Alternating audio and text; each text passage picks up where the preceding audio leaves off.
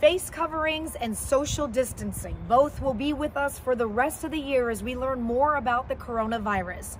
I sat down with the Medical Director of Infectious Diseases, Dr. John Bradley, to learn more about what doctors are learning about this novel virus and how it's changing the way we live. Dr. Bradley, always so good to see you. Some really important things came up in the news over the past few days.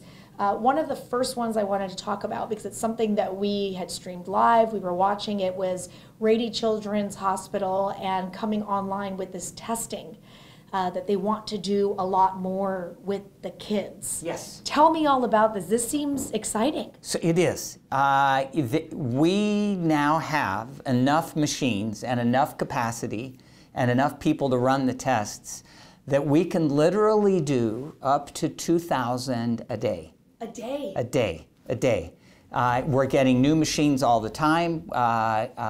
So what we're trying to do now, the hospital with the county, is trying to link our capacity as it grows, because we're fine for the patients. As I've told you, every kid that comes in gets tested, every kid with a procedure, every kid with a surgery, every kid with a runny nose. We've met that goal probably 3-4 weeks ago.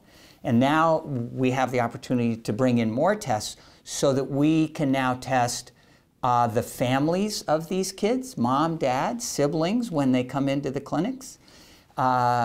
When kids come in for a well checkup, you know, no symptoms at all, we can test those, and that's part of the program. So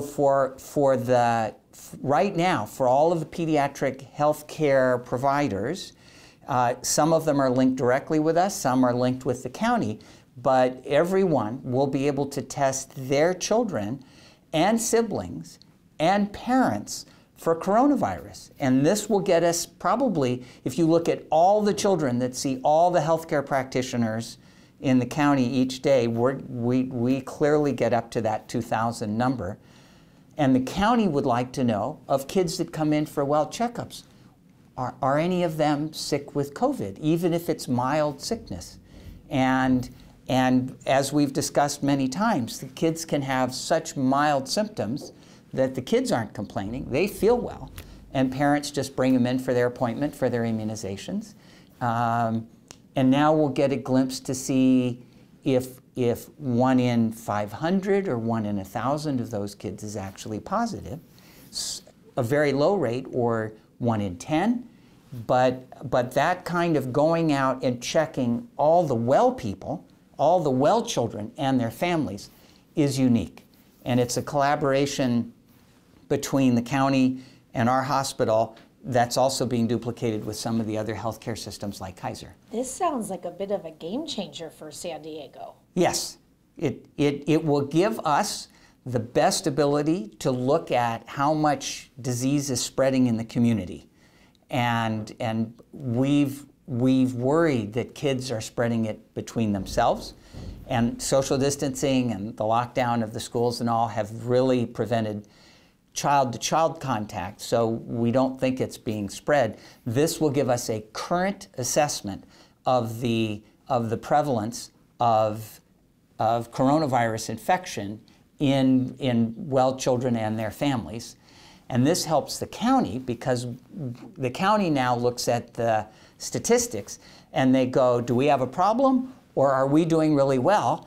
And even more importantly, as we go from one stage to the next in taking people out of lockdown, if we open up daycares and schools and we repeat this study after schools are open, do we see that there's like a lot more coronavirus circulating? Was that the right decision to open things up, or should we have kept them closed? So it's an ongoing process of looking at where we are now and the impact of all of these restrictions and mandates that the county has done to protect us all. And as we lift up and go to the beach and go to the parks and ride our bikes and stuff, we'll be able to see if we're working well, if those lifting of restrictions is not bringing with it consequences of increased spread and new deaths. We've talked about it a few times here about how COVID and coronavirus spreads from person to person. This morning in our show, and we're going to include this in our news tomorrow, there was a doctor from UC San Diego who did a study or released a report, and I know we've talked about peer-reviewed stuff many times, but has gotten some attention that he said that you need more than a 6 feet distance. 6 feet's not enough. What he's saying, along with, I believe it was a researcher in China, that it's lingering in the air as an aerosol, and reiterated the importance of masks to help reduce the spread, but said 6 feet's not enough. What have you heard? So there are a lot of people looking at that 6 feet, and the 6 feet is still what the CDC is sticking to. And as we discussed before with influenza, before the swine flu, it was 3 feet. We know that if you cough and sneeze, your droplets will go farther. So 6 feet is where a decision was made for public health to social distance people. Now, that plus the masks makes it extremely unlikely that someone is going to sneeze, someone who's infected. Sneezing, as we've discussed, is one of the most efficient ways to spread virus. I don't know how that evolved, but boy, the virus must be so happy to go on those droplets.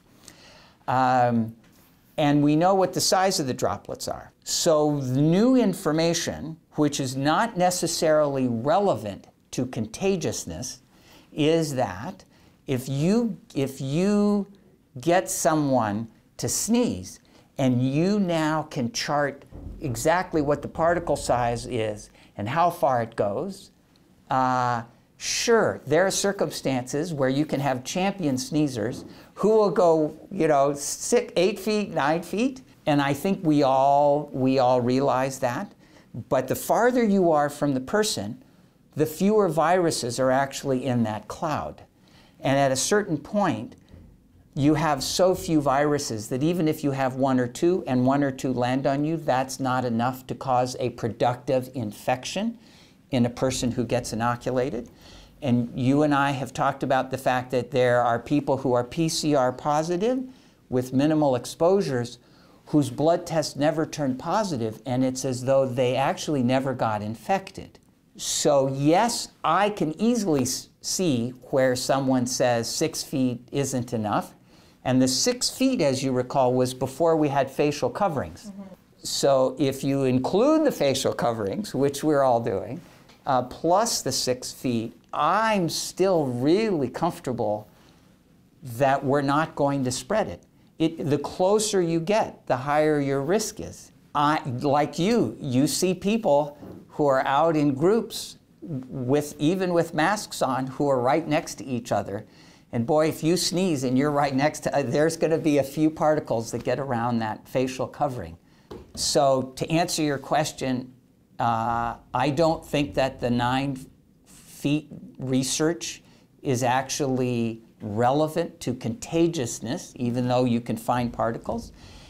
And we discussed a particle aerosolizer that showed that the particles could hang in the air for hours, and that was in a protected chamber. That's not like outside where there's wind blowing.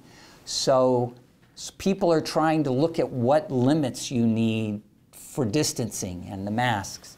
And right now, the public health authorities and the majority of researchers believe that the masks and 6 feet should prevent spread. So it's rare, unlikely, being looked at, which would then bring me to my next question, because we've been talking about this for a few weeks, this rare disease that's been popping up in the children. We talked here actually with Rady Children's Hospital and the Kawasaki, and had a conversation about that, but it's now, from what we're seeing, very rare cases popping up in 20-year-olds and teenagers, still rare. But when Yes. a parent hears this, they go into panic mode that, what about my child? Okay, I want to answer that question because it's a really good one, but there's several components, if I can break them all apart. I hope it's not too long of an answer, but it's very important. I want to distinguish between the active virus infection, where some child gets it, they get the runny nose, the congestion, fever, a little bit of cough, and you can find lots of virus on them. That's the acute infection with the virus. In adults, that leads to hospitalizations. In children, we still, in our ICU in the past 2 months, have had one baby who also had heart disease, where the chambers of the heart were not all put together right. And that baby had a hard time breathing and was positive.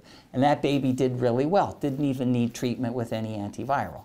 So in all of San Diego for 2 months, and we've had excellent means to test by the PCR, the nasal swab, we've only had one in the ICU. So I want people to not worry still that the virus itself, as it causes an infection, excuse me, leads to serious illness in children.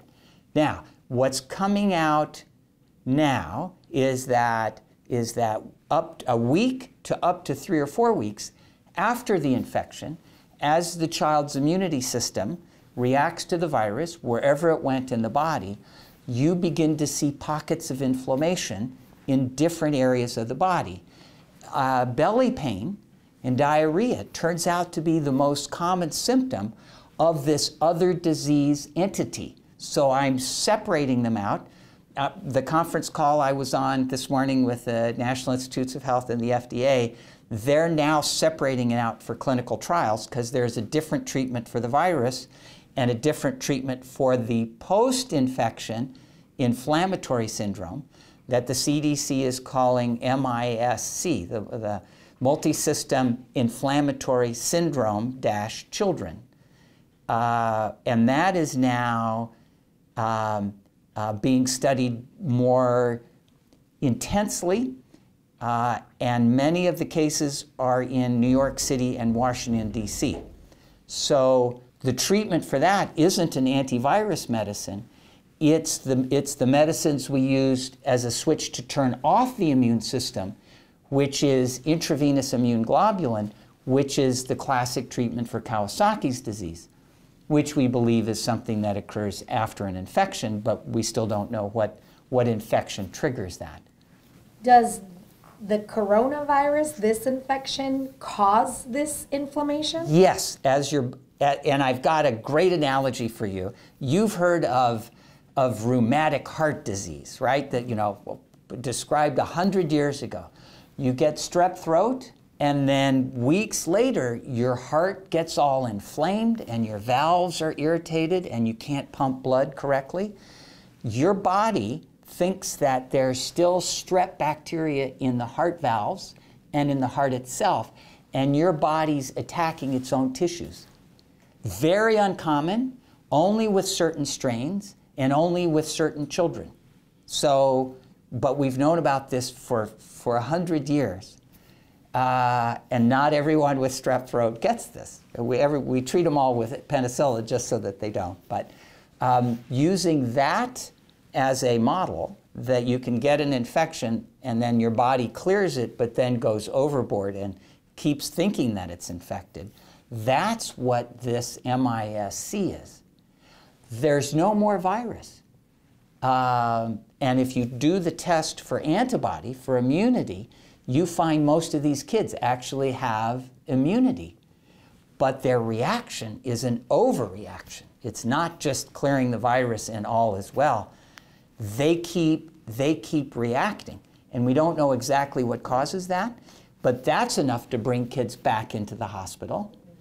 And many of them come in with persisting fevers and belly pain and aren't so sick.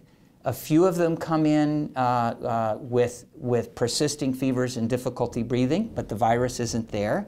And a few of them in other parts of the country, not in San Diego, end up in the intensive care unit with something that looks like heart failure, similar to Kawasaki disease, but a bit different. And the critical care doctors are taking care of all of those kids. And even in New York City and Washington, D.C., I think of all the children that have had it, thousands of kids, there's only been one death. So if parents bring their kids in when they're sick, and if they get hospitalized, they can be managed and they get over this. So two syndromes, the acute infection and then the post-inflammatory syndrome. Now, to make it more confusing, as though that's not confusing enough, Okay. in New York and Washington, D.C., the hospitalization rate there, even though they have greater disease, is 50 to 100 times ours. Way more kids hospitalized. And it's, you know, the general population mix is roughly the same in New York, Washington, and San Diego. And we have not understood why so many of the kids there are getting sicker, and we don't see it in San Diego. And there's some preliminary data that a infectious disease doctor in Washington, D.C., who's the head of their children's hospital program, believes it's the European strain of coronavirus causes worse disease compared to the China strain of coronavirus that we have on the West Coast that doesn't cause as bad a disease. So as we work with FDA and companies, not only are they going to have to figure out whether it's virus or inflammation, they're going to have to figure out whether it's the China strain or the European strain, because all of our kids will do well, whatever treatment we give them. And so we don't want a drug being approved that was only tested in California and then be used in New York City. So that's breaking news that now is beginning to play out. But it can explain why we're so lucky in San Diego to not have such severe disease and to not have more kids hospitalized. We've diagnosed disease in 120 kids, positive tests in children coming in, and only 13 of them have even been in the hospital. And they all did really well. We've only treated one with an antiviral because they were sick enough, one 13-year-old girl who actually was on drugs that suppressed her immunity system. So we're so lucky in San Diego. I knock on wood, I hope it continues. But we now are getting some insights in why other parts of the world have so much of a harder time with this. Wow. Yeah. Wow. But we're not letting down our guard. Our ward, our special infectious disease ward is still up and running. We've got special rooms in the ICU just waiting for children. And we've just not seen them come in yet. I'm just curious, how are there two different strains? I'm just not a doctor, and I know all these people who are not doctors and not specialists, they have their own theories and they try to explain all of this stuff, but I'm just a fan of getting it from people who went to school to study and understand this. Okay. How are there two different strains, and there's people that have gone from New York to California, California to New York, like, I know. I don't get it. Well, it's whatever. So the first question is different strains. This is an RNA virus, but it has enzymes which check to make sure that as it replicates itself, it replicates true. And other viruses like HIV, when they replicate, there's nothing to make sure it's true, and the number of mutations is huge. So influenza is somewhere in between. Influenza mutates, and that's why we need a new vaccine every year. Okay? And some years the flu is worse than others because some of these mutations cause more virulence. And a swine flu was fairly bad. The bird flu, which never made it to the United States, had a mortality rate of 20 to 30%. The bird flu, that was a mutation. So a mutation alters the way a virus grows in the body and alters the way a host responds to it. So you can get a small mutation which makes the disease more severe, and potentially not only does it make the disease more severe with the infection, but it's also possible that that mutation will also lead to a higher rate of post-infection inflammation. And so you get more disease a month after the infection as well. Everyone is looking at this now. This is a good hypothesis. It hasn't been proven. A lot of people are going to be looking at it, but you and I have struggled with why we don't have an outbreak here, and I keep saying, and have from the beginning, it seems to be pretty mild, and people are then quoting what's happening in New York. This isn't mild. This is killing people. It's like not for children in San Diego, and at least that consistent message is still true here. And we're trying to figure out why things are different on the East Coast. I know things change day to day, every hour to hour. We've been here several times to talk to you, knowing what we know now as things are starting to open up and people are going to restaurants and the stores are starting to open. With the information, Dr. Bradley, that you have as of today, what do you foresee happening in the next month or two? If you could have a little magic ball and you look into it, what would be your educated guess? I think the measures in place with social distancing and the masks, as onerous as they are, and I don't like them any more than anybody else, have really limited the spread. And data coming out of San Diego County every day, and we look at it every day, shows that the spread is in check, decreasing. The rate of positive tests now is below 5%. And so what we're doing is working. And I think it's very reasonable to do this measured, let things up and see how things go. So I wanted to take my wife to a restaurant, and she said, no way, I'm staying home. So we're not going to a restaurant. But you would be comfortable to go? I would be comfortable to go, because I think those very strict guidelines that you've seen that the county is making every restaurant follow, and they post them so everyone knows what to expect. They're onerous, but they prevent people from spreading the virus. So I think that kind of staged comeback is very reasonable, but the vaccine is going to be necessary before we can really stop doing any of the masks and social distancing. And there are now companies who are projecting, 3 of them, that they will have vaccine by September, October. And I know when I first said January, that was like, oh, it can't be that early, because they were saying it'll be 2 years. But the technology is so phenomenal that the ability to create novel vaccines that look like they'll produce immunity, and those data are already coming out. With this vaccine that you can scale up to production to hundreds of thousands to millions of doses within a month or two, that technology is here. And so if the vaccines are safe, because we need to check it in thousands of people, and they're protective, then as early as this fall, we'll all be lining up to get our vaccines.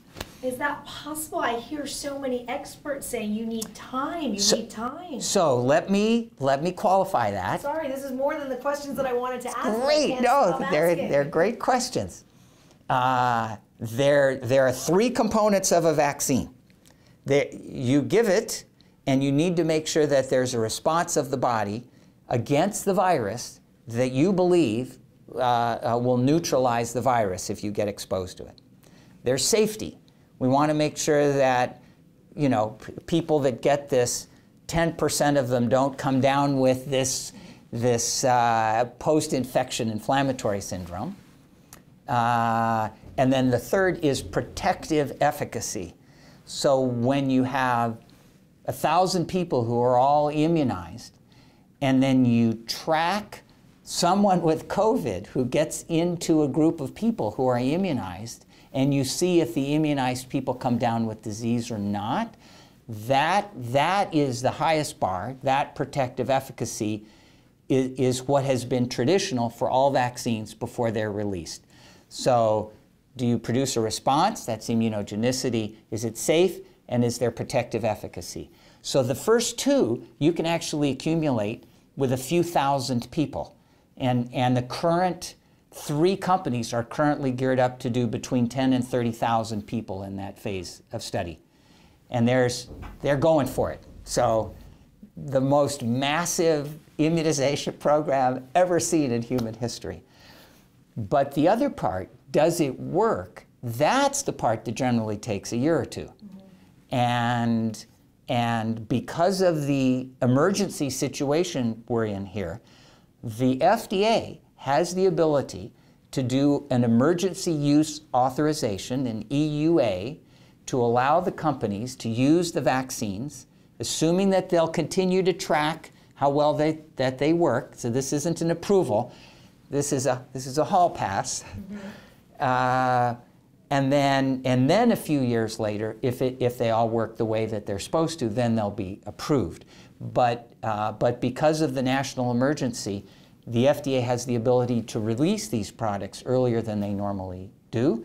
And that's why the antiviral remdesivir was given EUA approval. And we've got some in our pharmacy right now. And it's working. And it's working. Wow. Anything else, Dr. Bradley, that has popped up over the past week or two, information that would be helpful to anybody? I want your friends to know that there's a huge amount of interest in protecting children and figuring out why kids get sick. And this isn't just sort of a local thing or a California thing. The United States, the Centers for Disease Control, the NIH, companies are involved. Everyone is on the same page. Everyone wants to make sure that the kids do well. Not only is this a US effort, there's a European effort, and they actually started before we do. There's a global registry. I can register any child who's admitted here with coronavirus infection in a global registry in the United Kingdom. So the harmonization of brilliant people all across the world, all of whom take care of children, all these minds are being concentrated on solving this problem. And so for any parent that's worried, we are in a point in human history where we can bring such incredible resources to solve this problem. And children are our most valued, parts of the population, and we want to protect them. And I believe with all of this effort, we'll get some answers and we'll be able to protect them. Thank you for your time again, Dr. Bradley. Thank It's you. invaluable. Thank you. You've been listening to It Is What It Is with Shali Zomarodi. You can join in and ask your questions live on Shali's Facebook or Instagram page. You can find so much more by following Shali on Facebook, Instagram, Twitter, YouTube, and by visiting shalD.com.